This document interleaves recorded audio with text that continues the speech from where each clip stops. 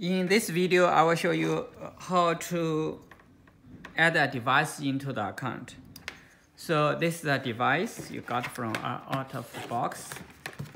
And then you connect the USB cable on the other end to a computer. So you power up this device.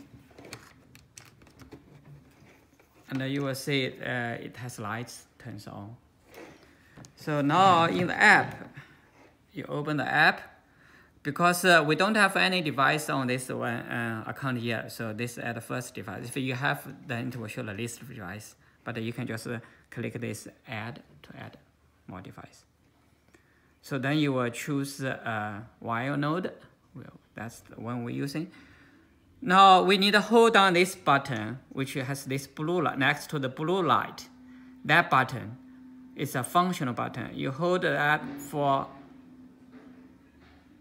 5 seconds until the blue light goes into breathing mode.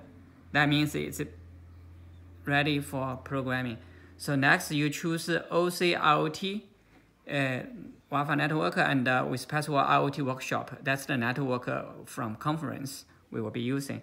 Now it will show this D2D117. You remember this D2D117. That's the number we need to write down later on. So sometimes you need to click a couple times.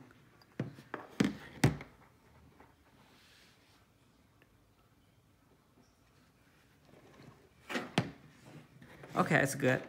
So now we write down the device name here, D2D117. Then you start. So as you can see, use D2D117 is being added into the device account and show up the list. And then you will write down that D2D117 on this box. And this device is ready. Put it back to the box and then give this device to a participant.